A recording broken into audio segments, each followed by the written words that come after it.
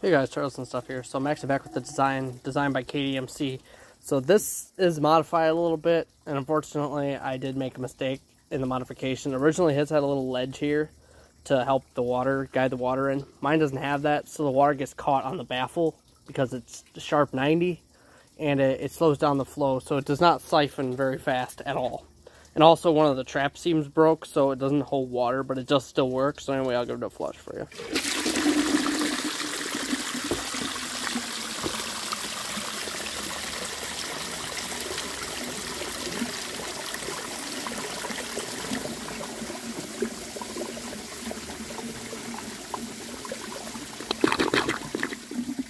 There we go.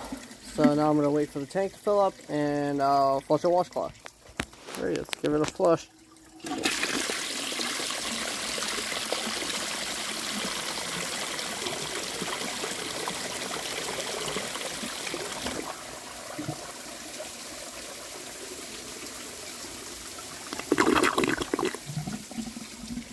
There we go.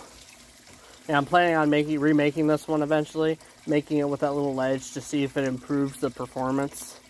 Normally these types of toilets with the double traps are on vacuum assist, so that would also help it so the air, because another thing that can happen is these can hydrolock because not enough air is getting in or out, so it could kind of cause problems with, I'm trying to think of a good way to explain this. Realistically, I think it's from that baffle. I'll try it again without the baffle and see if it improves, and I'm almost 100% sure it will. Anyway, I'm going to try a grocery bag next, and then we'll be right back. Alrighty, the tank is full up to the water line, so let's give it a flush.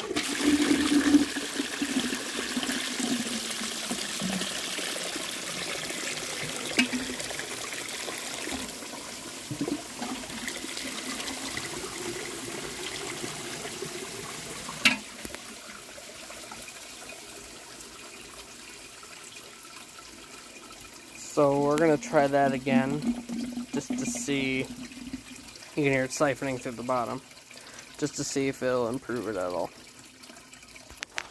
Tank's up to the water line, so give it a flush.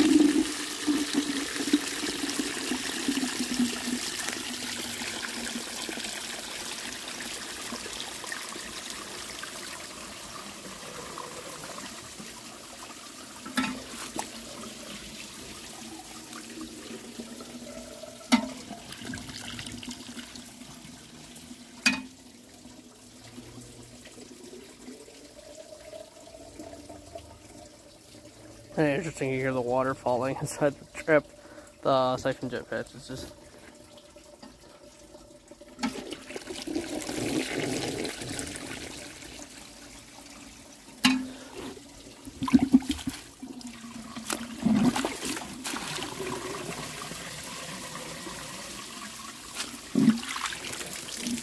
Yeah, I did not like that.